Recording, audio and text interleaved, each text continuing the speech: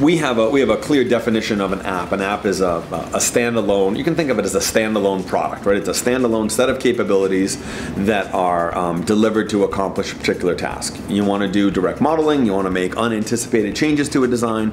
You want to think creatively and freely without the constraints of parameters and relationships.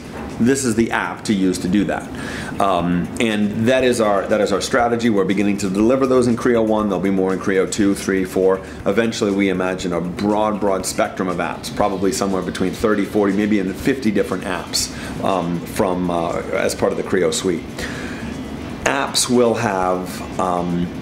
have extensions. So, for example, we have a viewing app, right? Creo View. That's an app for working with lightweight data, design reviews, interference checking the integrity of the design, and there will be other things that you can do with that app. Those capabilities will be delivered as extensions to that app. So you would buy an app, and that would have a set of capabilities, and if you wanted add-on capabilities, advanced capabilities, specialized capabilities for a particular industry or for a particular situation you might encounter, those may be delivered in an extension or an add-on module to that particular app. That gives us a lot of flexibility to meet the needs of the different customers and the different markets we serve.